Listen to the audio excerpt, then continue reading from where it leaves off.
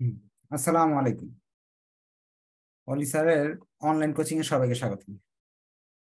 আজ আমরা taxation in Bangladesh বইয়ের সলভ ক্লাস করব, প্লাস এই বইটা কিভাবে পরীক্ষার আগে আমরা রিভিশন দিতে পারবো এবং ফার্স্ট ক্লাস অথবা ভালো একটা রেজাল্ট করতে পারবো এই সাবজেক্টটার, এই বিষয়ে নিয়ে কিছু আলোচনা করা হবে প্রথমে। পরবর্তীতে আপনাদের যদি কোনো প্রবলেম থাকে সেই প্রবলেমগুলো শোনা হবে। এরপরে যদি সময় থাকে তাহলে আমি আজকের ক্লাসে একটা চ্যাপ্টারে যত নিয়ম আছে সব শিখিয়ে দেওয়ার চেষ্টা করব। আর এটা স্পেশাল ব্যাচের ক্লাস ছিল, কিন্তু দুঃখের বিষয় পরীক্ষা দিয়ে আইসে মনে হয় স্পেশাল ব্যাচের কাউকে উপস্থিত পাইলাম না, এই জন্য নর্মাল ব্যাচের স্টুডেন্টদেরও লিঙ্কটা দেওয়া হয়েছে ক্লাস করানোর জন্য। আপনারাও আপনাদের প্রশ্ন রাখতে পারবেন। আচ্ছা, সবাই শেয়ার মেনশন করতে থাকেন যাতে অন্যরাও এই ক্লাসটা দেখে উপকৃত হয়। কারণ গতবার যারা এই স্ট্যাটিস্টিক্স পরীক্ষায় ফ্রি ক্লাস দেখছে, ইউটিউব দেখছে, তারা কিন্তু 3-4টা ক্লাস করেও ফার্স্ট ক্লাস বা ভালো একটা রেজাল্ট করতে পারছে। কারণ গত পরীক্ষায় সবকিছু হুবহু কমন ছিল, নাম্বার গুলো বদলায়নি। যেমন ধরেন আপনার এই যে পাই চার্ট 5 নাম্বার অঙ্কটা, সেটার অঙ্কটা আসছে, সংখ্যাগুলো ঠিক আছে। তারপরে আপনার 8 নাম্বার অঙ্কটা, সেটার অঙ্ক আসছে, সংখ্যাগুলো চেঞ্জ করেছে, সংখ্যাগুলো ঠিক আছে, চেঞ্জ করে নাই। তারপরে আপনার এই যে এটাও শর্ট সাজেশনে ছিল, হুবহু আসছে, সংখ্যাগুলো চেঞ্জ করে না, 40-45 যা আছে তাই। তারপরে মিসিং ফ্রিকোয়েন্সি সেম। তারপরে এটাও শর্ট সাজেশনে ছিল, আমি দেখাইতেছি শীট থেকে, শীটে মার্ক করে রাখা আছে, এগুলো সবাই জানে। তারপর আমরা সময় নিতেছি যাতে অন্যরা লাইভটাতে জয়েন করতে পারে। আচ্ছা, এবং লিভিং ইন্ডেক্স যে অঙ্কটা, এটারও মানগুলো সেম টু সেম শীটের, শুধু এই অঙ্কটার মানগুলো চেঞ্জ করে দিচ্ছে।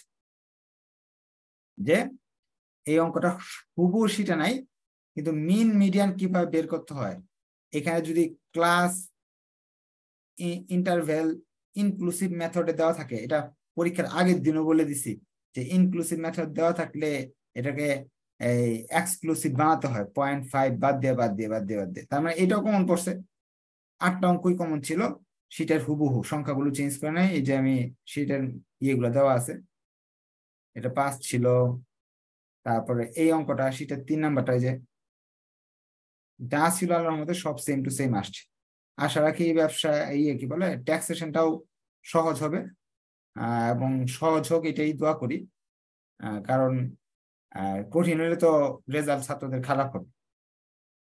এবং ক্লাসে এটাও বলে দিছিলাম যে এই অঙ্কটা যখন করাই দিই আমি, তখন বলে দিছিলাম এই যে এখানে স্ট্যান্ডার্ড ডিভিশনের জায়গায় ভেরিয়েন্স দিয়ে থাকতে পারে, তখন কিন্তু এটাকে রুট ওভার করে স্ট্যান্ডার্ড ডিভিশন বের করে নিতে হবে।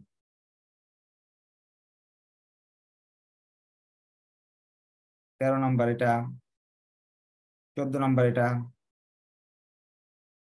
এই যে মুভিং এভারেজ, এই সংখ্যাগুলোও ঠিক আছে, সেম টু সেম।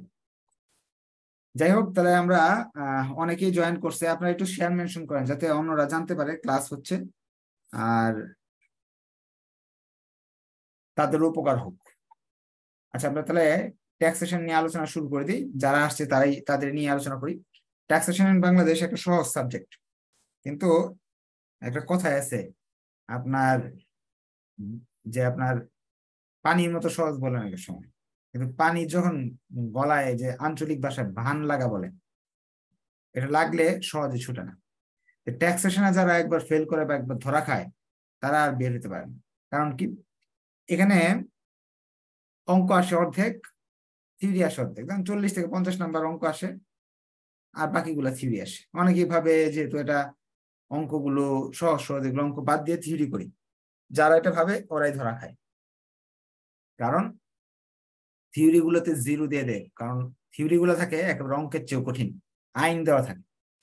এই জন্য আমি সবাইকে পরামর্শ দিব অঙ্ক করার জন্য। অঙ্কগুলা কতটুকু সহজ, আমার এখানে যারা ক্লাস করতেছেন, এখানে লিঙ্ক দিচ্ছি, এখানে প্রতিটা ক্লাসেরই, প্রতিটা চ্যাপ্টারেই অঙ্কগুলোর একটা ক্লাসে 2টা ক্লাসে অঙ্ক শেষ, এরকম করে দেওয়া আছে। তাহলে এখানে কিন্তু একটা সাজেশন দেওয়া আছে অলরেডি, যে বেতন খাত থেকে এই অঙ্কগুলা করবেন শীটের, সিকিউরিটি থেকে এই অঙ্কগুলা করবেন, গৃহ সম্পদ থেকে এই অঙ্কগুলা করবেন, এখান থেকে আমি আবার কমায়ও দিচ্ছি, কৃষি খাত থেকে এইগুলা করবেন। কিন্তু ভুলেও আপনারা অধ্যায় বাদ দিয়ে করতে যাবেন না। যদি আপনাদের 2000 এর আগের বছরের প্রশ্ন দেখেন, আপনারা দেখবেন বেতন খাত যে সবচেয়ে ইম্পর্টেন্ট, সারা জীবন বেতন খাত ছাড়া কোনো প্রশ্ন হয় নাই। গত বছর বেতন খাত থেকে কোনো প্রশ্ন দেয় নাই। এমনকি কোম্পানি যেগুলো থেকে বড় প্রশ্ন সবসময় আসে, এই 3টা চ্যাপ্টার থেকে বড় প্রশ্ন আসে। কোনটা থেকে? এই যে 3টা আর এই যে একটা, এই 4টা থেকে বড় প্রশ্ন আসে। এই 4টা থেকে বড় প্রশ্ন গত বছর দেয় নাই, দিছে এইগুলা থেকে। সো আপনাদের আমি বলবো অধ্যায় বাদ দিবেন না, কারণ অন্যান্য উৎস খাতে অঙ্ক আছে একটা, কেন বাদ দিবেন? একটা অঙ্ক করে নিবেন। পেশা খাতে আপনার অঙ্ক আছে হলো একটা, তাহলে আপনি কেন একটা বাদ দিবেন? করে নিবেন। অ্যাকাউন্টিং ডিপার্টমেন্টের ক্লাস হবে 9:30টায়। কৃষি খাতের অঙ্ক আছে 3টা, আপনি করে নিবেন। 3টা মাত্র অঙ্ক, কতক্ষণ লাগবে? আধা ঘন্টা লাগবে। আর শর্ট সাজেশন যদি আপনাদের দরকার তাদের দিয়ে দিচ্ছি, কিন্তু শর্ট সাজেশন সবাই ফলো করবেন না। যারা আপনার একেবারেই মেধা কম, কিছুই মনে থাকে না, বা সব করে ফেলছেন, এখন শুধু একবার একটু রিভিশন দিয়ে দিবেন, তারা এই শর্ট সাজেশন গুলো করবেন, ফলো করবেন। বাকি যারা আছে তারা শর্ট সাজেশন ফলো করবেন না। হ্যাঁ, যারা মিডিয়াম স্টুডেন্ট করতে পারতেছেন অঙ্ক, আপনি ইচ্ছা করে করেন না, অলসতা করে, এরকম পরিস্থিতি যাদের আছে, এরা কষ্ট করে শর্ট সাজেশনের ফলো করেন না। যাদের একেবারেই অবস্থা খারাপ, যে এখন পড়লে মাথায় কিছু থাকে না, সব ভুলে যায়, তারা এই শর্ট সাজেশন গুলো ফলো করবেন। সিকিউরিটি খাত, এটা যারা আর কি এখানে আজকে উপস্থিত আছেন, সিকিউরিটি খাতের আয়, এটা থেকে বড় প্রশ্ন এবছর আসতে পারে, বা ছোট প্রশ্ন যেটাই আসতে পারে, আপনারা এই অধ্যায়টা ভালো করে করবেন। হ্যাঁ, গৃহ সম্পত্তি, এখান থেকে প্রতি বছর অঙ্ক আসে, এই অধ্যায়টা আপনারা করে যাবেন। আমি শর্ট সাজেশন অঙ্কগুলো লিখে দিতেছি, আপনারা খাতায় উঠে নিতে পারেন। কৃষি খাত, কৃষি খাত থেকে গত বছর বড় প্রশ্ন আসছে, এই বছর আসার সম্ভাবনা অনেক কম। তারপর করে যাবেন, রিপিট যে করবেন না এটার তো আর গ্যারান্টি নাই। যদি রিপিট করে কি করবেন তাহলে? পেশা খাত, পেশা খাতে অঙ্ক আছে 2টা, এর মাঝে গত বছর একটা আইসা পড়ছে, এই বছর তো একটাই রয়ে গেল। আসতে পারে, না আসতে পারে। মূলধনীয়, মূলধনী খাত থেকে গত বছর চলে আসছে অঙ্ক, এবছর আসবে না মনে হয়। অন্যান্য উৎস খাত, ওইখানে 2টা অঙ্ক, একটা চলে আসছে গত বছর, তাহলে রয়ে গেল একটা। কোম্পানি, কোম্পানি থেকে এই বছর বড় প্রশ্ন আসার সম্ভাবনা খুব বেশি, গত বছর আসে নাই। এই বছর শীটে 4টা অঙ্ক আছে, 3টা শর্ট সাজেশন দিয়ে দিছি। অংশীদারিতে শীটে 4টা অঙ্ক আছে, এখানে এর মাঝে 3টা দিয়ে দিলাম।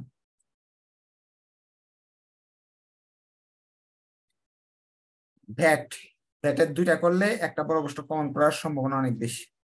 এই ছিল আমাদের শর্ট সাজেশন। শর্ট সাজেশনে দিয়ে দিলাম, ইনস্ট্রাকশনে দিয়ে দিলাম।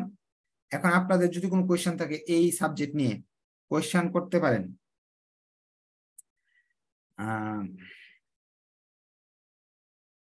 কার কোনো কোয়েশ্চেন আছে হাত উঠান, কোয়েশ্চেন থাকলে হাত উঠান, কোয়েশ্চেন না থাকলে আমি আপনাদের একটা অঙ্ক করাই দিই, বা একটা চ্যাপ্টার আজকের ক্লাসে শেষ করে দিই, তাহলে আপনাদের উপকার হবে। কারো কোনো কোয়েশ্চেন নাই এখানে দেখতেছি, তাহলে আমরা যে চ্যাপ্টার থেকে এবছর প্রশ্ন আসতে পারে সেই একটা চ্যাপ্টার আজকের ক্লাসে শেষ করে দিই। আপনারা যারা ভর্তিকৃত স্টুডেন্ট তারা কি করবেন, তারা প্রাইভেট গ্রুপে এই সবগুলো অধ্যায়ের সিরিয়ালি ভিডিও দেওয়া, যেমন সিকিউরিটি খাত, গৃহ সম্পত্তি, বসবেন সিকিউরিটি খাত নিয়ে 1 থেকে 1.5 ঘন্টা সময় নিয়ে বসবেন, সিকিউরিটি খাত শেষ। গৃহ সম্পত্তি খাত নিয়ে 2 ঘন্টা বসবেন, গৃহ সম্পত্তি খাত শেষ। কৃষি খাত 1 ঘন্টা নিয়ে বসবেন, 1 ঘন্টায় শেষ। পেশা খাত আধা ঘন্টা, মূলধনী আধা ঘন্টা, অন্যান্য উৎস আধা ঘন্টা, কোম্পানি 2 ঘন্টা থেকে 3 ঘন্টা লাগবে, অংশীদারি 2 থেকে 3 ঘন্টা লাগবে, মূসক 1 ঘন্টা সর্বোচ্চ। বেশি বেশি করে বলতেছি, এই বেতন খাত 4-5 ঘন্টা লাগতে পারে। টোটাল 20 ঘন্টার মতো সময় দিলে এই বই শেষ। তাহলে যদি আপনার এই আগামী শুক্রবার শনিবার মিলে যদি আপনি 20 ঘন্টাও না দেন, 15 ঘন্টাও দেন, তাও তো একটা ফার্স্ট ক্লাস বা ভালো রেজাল্ট করতে পারবেন ইনশাল্লাহ। কেউ জানি হাত উঠাইছিল কথা বলার জন্য? হ্যাঁ, একজন হাত উঠেছে, বলেন আপনার কি প্রশ্ন? আপনাদের প্রশ্ন নিয়ে নিই, পরে একটা অঙ্ক করাই দিই, একটা চ্যাপ্টার শেষ করে দিই। বলেন।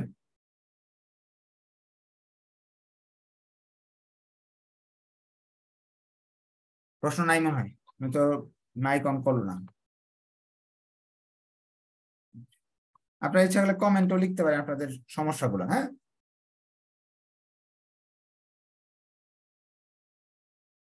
আমরা সিকিউরিটি খাত করবো। হ্যাঁ, সিকিউরিটি খাতের এই অঙ্কগুলা আছে শীটে, দেখি কি কি আছে।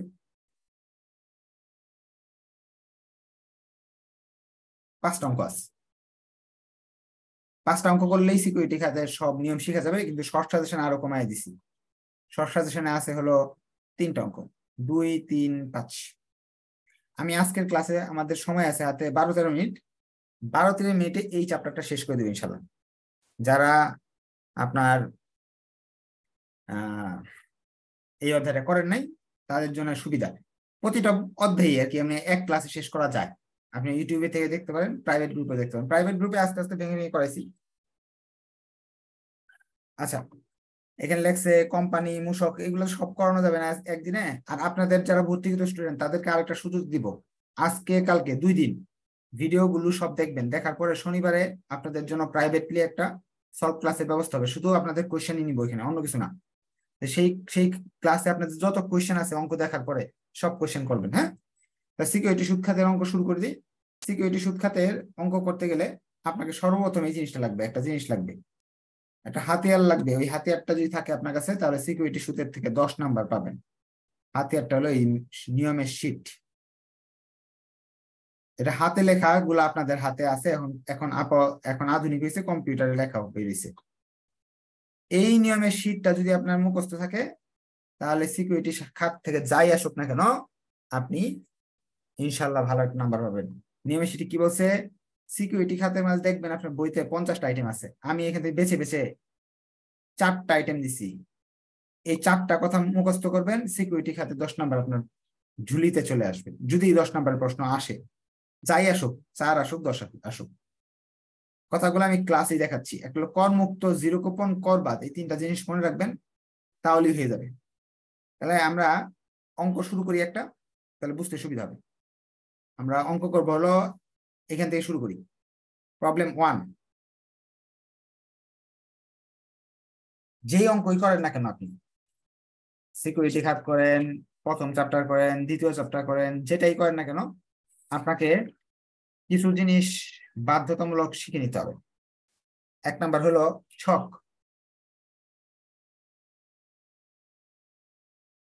ছকের উপরে কি হয়, উপরে হলো প্রতিষ্ঠানের নাম হবে, যেমন এটা কি জনাব তানবীর বা জনাব জনাব হিমেল, এই কথাটা উপরে লিখতে হবে। লিখতে হবে করদাতা, যে লোকের নাম আছে ওই লোকের নাম লিখতে হবে, এখানে হিমেল আছে, প্রতি অঙ্কে লিখতে হবে এটা। হ্যাঁ, 2 নাম্বার জিনিস লিখতে হবে আয় বর্ষ, কর বর্ষ। এটা সবাই যারা প্রাইভেট পড়েন তারা সবাই জানেন, তারপর আমি লিখে দিচ্ছি। আয় বর্ষ, কর বর্ষ প্রশ্নে লেখা থাকতে পারে। আয় বর্ষ,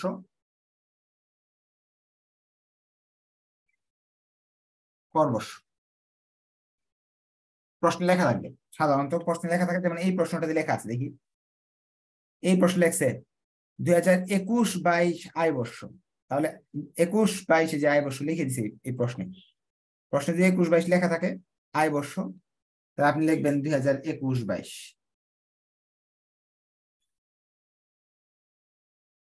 কর বর্ষ হবে পরেরটা 2022-2023, এইগুলা ভুল করবেন আর নাম্বার কাটা যাবে।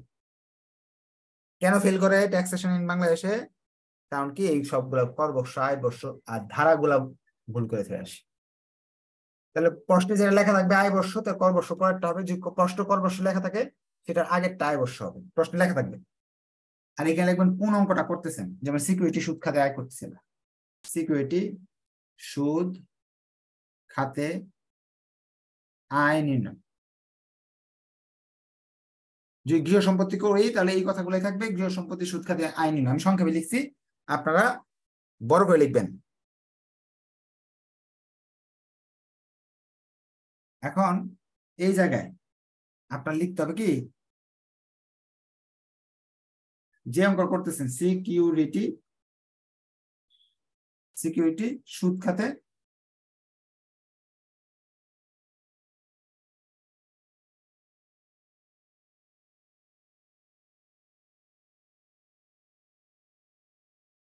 এখন একটা ধারা লিখতে হবে, প্রতিটা অঙ্কে ধারা লিখতে হবে। এখন ধারাগুলো তো মুখস্থ থাকে না, কি করবেন তাহলে? ধারা মুখস্থ থাকে না, টেনশনের কোনো কারণ নেই। চ্যাপ্টার তো মুখস্থ আছে, কোন চ্যাপ্টার কোনটা পড়তে হয়।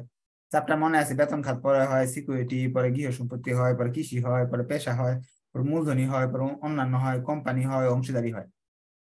এই যে সিরিয়ালি ধারা আছে, যেমন বেতন যদি 21 হয়, এরপরে এরা জোড়া জোড়া, সিকিউরিটির 22-23, গৃহ সম্পত্তি 23-24, 24-25, হ্যাঁ, 26-27 কৃষি, পেশা হলো 3টা, মূলধনী হলো 2টা।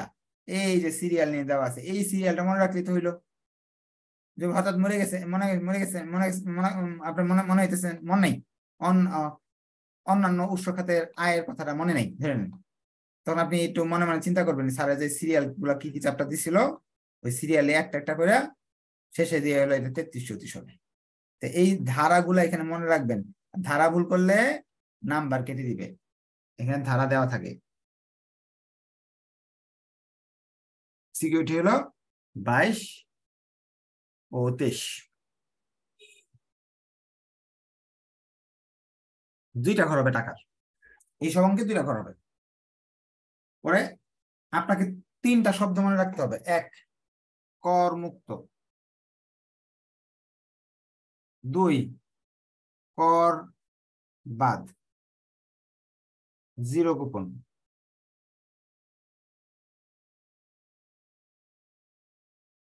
এই 3টা শব্দ এখানে কাজ হয়, আর বাকিগুলা সরাসরি এখানে চলে যায়। যেহেতু সময় কম, আজকে আপনারাও দেরি করে জয়েন করছেন, আমিও দেরি করে জয়েন করছি, যার ফলে আপনাদের এই চ্যাপ্টারের 2-3টা অঙ্ক করাইতে পারতেছি না। একটা অঙ্ক দিয়ে সবগুলো নিয়ম শেখানোর চেষ্টা করি, তাহলে তাহলে দেখা যাবে কি, আপনার দেখি কোন অঙ্কটা করলে সবগুলো নিয়ম হয়। হিমিলেটটা তো একেবারে সহজ।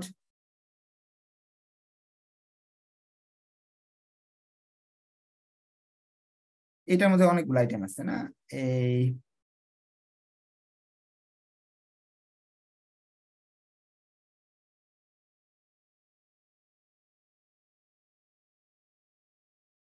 এটাই করা, এটার মধ্যে অনেকগুলো আছে।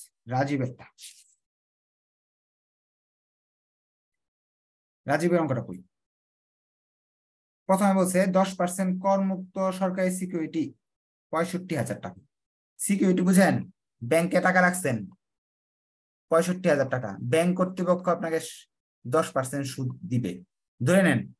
এই সিকিউরিটি মানে এটা, সরকারকে টাকা দিচ্ছেন 65,000, বছর শেষে ধরেন এই যে পোস্ট অফিসে রাখেন টাকা, এরকম আর কি, 10% সুদ পাওয়া যাবে। তাহলে এই এরকম বলা থাকলে, করমুক্ত শব্দ দেওয়া থাকলে আমরা এইভাবে লিখবো, করমুক্ত। আপনি তো সুদের হিসাব করবেন, আসলে হিসাব না, 65,000-এর 10% করে নিবেন। এটা প্রবলেম 2 করাচ্ছি। 65,000-এর 10% আসে 6,500। এটা ভিতরে ঘরে লিখবেন, করমুক্ত যে চেন আইটেম না, ভিতরে ঘরে লিখবেন সম্পূর্ণ অকরধার্য।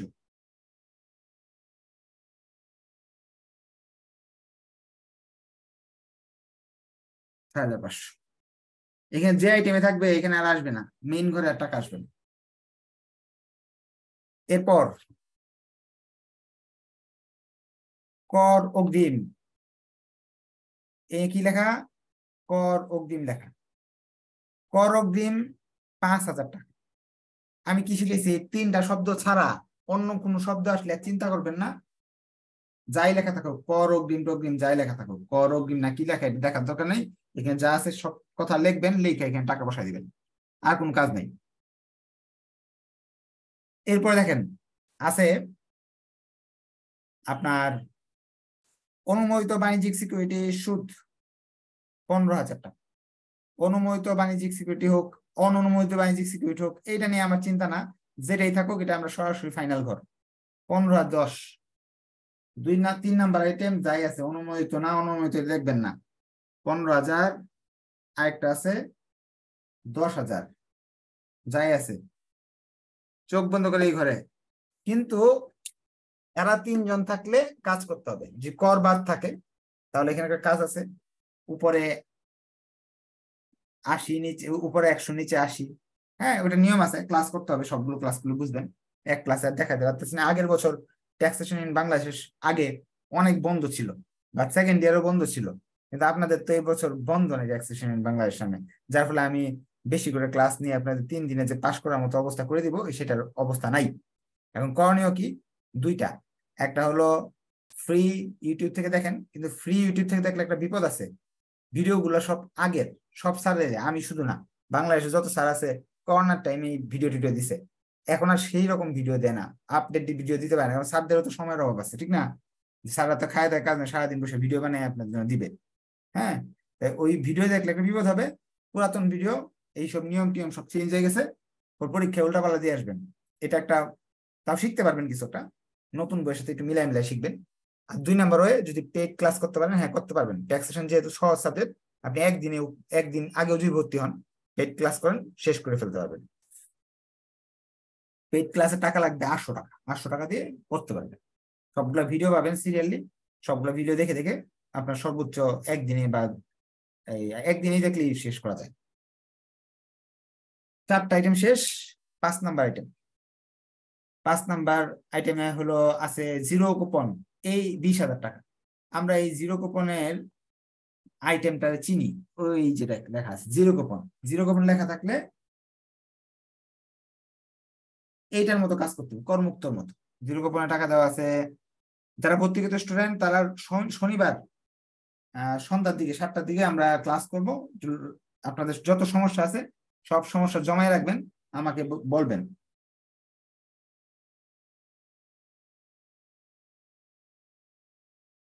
সম্পূর্ণ অকরধার্য, যত টাকা আছে পুরো টাকা অকরধার্য, তো এখানে কত আসলো? 0। কি শিখলাম? এই 3টা আইটেম বাদে বাকি আইটেম আসলে এখানে লিখতে হবে, আর এইগুলো আসলে ভিতরে লিখে 0 লিখে দিতে হবে, শেষ। এটা শিখলাম। এইগুলো আপনার খরচ হয়েছে, খরচ কত হয়েছে তাহলে? 30,000 টাকা খরচ হয়েছে। এখন সরকার বলতেছে আপনি সুদ খাইছেন 30,000 টাকা, সবটা তো খাইতে পারেন নাই, কিছু খরচও করতে হয়েছে। সুদে টাকা লাগাইলে কিছু খরচ করতে হয়, কি খরচ করতে হয়েছে সেইগুলো বাদ দেওয়া যাবে, নাম হলো অনুমোদনযোগ্য খরচ।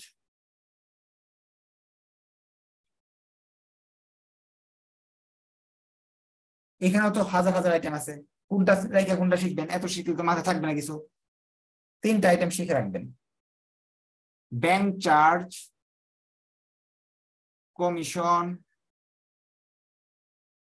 ঋণকৃত মূলধনের সুদ, এই 3টা আইটেম।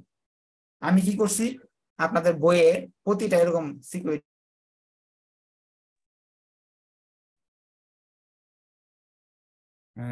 হঠাৎ করে ওয়াইফাই চলে গেছিল, এই জন্য লাইনটা চলে গেছিল। আচ্ছা, যা বলতেছিলাম, আপনাদের নেটওয়ার্কের জন্য হয়তো শুনতে পারেন নাই, এরকম প্রতিটা নিয়মেরই অঙ্কে দেখা যাচ্ছে কি অনেকগুলো আইটেম থাকে বইতে। এখান থেকে আমি খুঁজে খুঁজে আপনাকে 3টা আইটেম মনে রাখার সিস্টেম করে দিছি। অনুমোদনযোগ্য খরচ অনেকগুলো আছে বইতে, সেখান থেকে আমি এরকম 3টা করে দিছি। যেমন কৃষি খাতেরও এরকম 2-3টা করে করে শর্টকাট করে দিছি, যাতে মনে রাখতে সুবিধা হয়। কারণ আপনাকে যদি আমি 50টা আইটেম দিতাম তাহলে মনেও রাখতে পারতেন না, পরীক্ষা আসলে দিতে পারতেন না। আচ্ছা, এখন তাহলে এই চার্জ, কমিশন, সুদ, এই আইটেম 3টা থাকলে আমি আনবো এখানে, না হলে আনবো না। যেমন দেখি, যাই দেখি, এখানে আছে হলো অঙ্ক কি গেল, হ্যাঁ এই অঙ্ক করতেছিলাম। এখানে আছে 3টা জিনিস: 1, করমুক্ত কর অগ্রিম সরকারি সিকিউরিটির সুদ এবং জিরো কুপন বন্ডের সুদের আয়ের জন্য ব্যাংক যথাক্রমে এত এত এত টাকা, 175, 250 এবং 300 টাকা কি করছে, ব্যাংক চার্জ নিছে। করমুক্তর জন্য নিছে 175 টাকা, তারপরে নিছে কর অগ্রিমের জন্য নিছে 225 টাকা, জিরো কুপনের জন্য নিছে 300 টাকা। এখন আপনি জিরো কুপন, করমুক্ত, এইগুলা কখনো ইয়েতে আইটেম গুলা আনেনি না, আনেন কোনটা? কর অগ্রিম আনেন। কর অগ্রিমের যে টাকাটা এটা অঙ্কে আনবেন, আর জিরো কুপন এবং করমুক্তের টাকা আনবেন না। কেন আনবেন না? অঙ্কতেই তো আনি নাই জিরো কুপন, এই যে করমুক্ত এবং জিরো কুপন, তাহলে এটা সুদও আসবে না। ঠিক আছে, অঙ্কে আনছি, টাকা আনছি না। তাহলে যেটা হলো ব্যাংক চার্জটা শুধু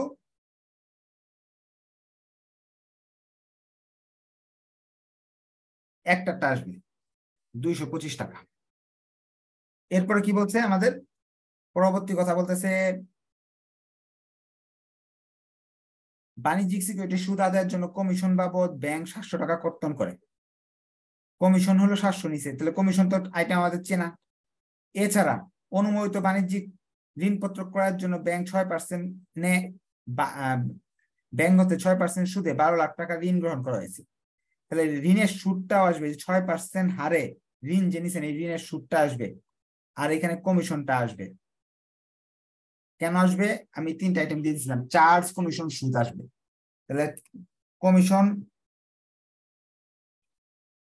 কমিশন হলো আপনার 420 টাকা। সুদ ব্যাংকের সুদ হলো 1,20,000 টাকার 6%, 720 টাকা। টোটাল খরচ আসতেছে হলো আপনারা যোগ করেন 7, 16, 1345 এরকম 65 মনে হয়। হ্যাঁ,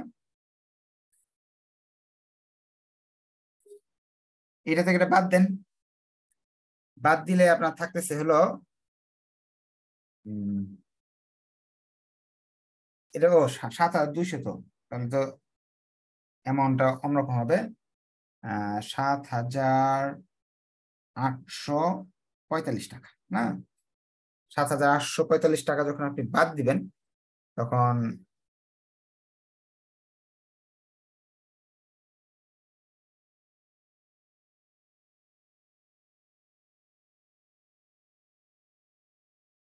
কত থাকে? আপনাদের কাছে ক্যালকুলেটর থাকলে এটা বের করে দেখেন কত টাকা আসে।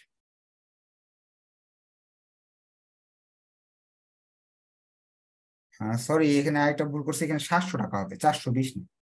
প্রশ্নে 700 টাকা দাও। টাকাগুলো একটু তাড়াহুড়া করে অ্যাকাউন্টিং এর ক্লাস সারানোটা যে শেষ করতে গিয়ে টাকা উল্টাপাল্টা হয়েছে। এই যে 700 টাকা এখানে, আর 1,20,000-এর 6% আসে হলো 7,200। টোটাল হয় হলো, শুক্রবারে চেষ্টা করব, যদি শুক্রবারে মনে হয় না ইয়ে করতে পারবো না, কারণ শুক্রবারে অনেক কাজ থাকে। সারা সপ্তাহ তো আমি ছুটি নেই না, আপনাদের প্রাইভেট পড়াই, অফিস টফিস সব মিলে কোনো সপ্তাহ 6 দিনে আপনাদের সেবা দিতে হয়। আপনি দেখবেন আপনার বইতে এই অঙ্কটাই অনেক হিজিবিজি করছে, করে এই উত্তরটাই আসছে। আপনি আপনার বইয়ের নিয়ম অনুযায়ী করতে পারেন। আমি যে নিয়মে দেখাইছি ওই নিয়মে করলেও সহজ নিয়ম, ওইভাবে করলেও অঙ্ক কিন্তু মিলতেছে। ঠিক আছে, না বুঝলে আপনাকে অবশ্যই এটার প্রাইভেট গ্রুপের ভিডিওগুলো দেখেন, ভালো করে দেখেন, ইনশাল্লাহ বুঝতে পারবেন। আজকে এই পর্যন্ত থাকলো, তাহলে শনিবারে ইনশাল্লাহ দেখা হবে আপনাদের প্রশ্নের ঝুলি নিয়ে। ঠিক আছে, ধন্যবাদ সবাইকে, আসসালামু আলাইকুম, আল্লাহ হাফেজ।